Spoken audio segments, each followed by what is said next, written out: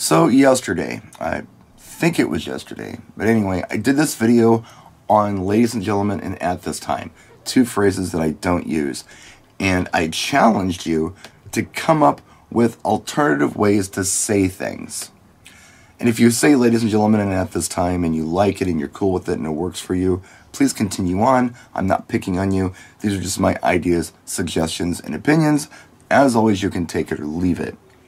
But what's interesting is some of the things that people came up with. Somebody had said, well, I don't say ladies and gentlemen either. I think it just sounds canned. I say friends and family. Is that better? I don't think so, because what we're really talking about here is repetitive speech patterns. If you replace ladies and gentlemen at this time with friends and family, you're just saying friends and family over and over again. I was talking about trying to make it more personal. The example I gave was an announcement where you might want to get some people onto the dance floor after the first dance. Maybe in the past you've said something like, ladies and gentlemen, at this time the dance floor is open.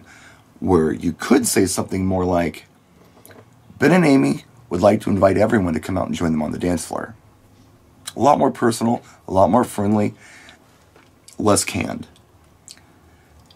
And this is just like DJing. If you do the same show every week and it works for you, then good, keep on doing it if you're comfortable with that. But if you want to push yourself to improve as a DJ or as an MC, you're going to have to change it up a little bit. You're going to have to challenge yourself. We get into these comfort zones where, okay, this set works, I'm going to just keep playing this set. Or this particular announcement works, I'm not going to change it, I'm going to keep working with this announcement.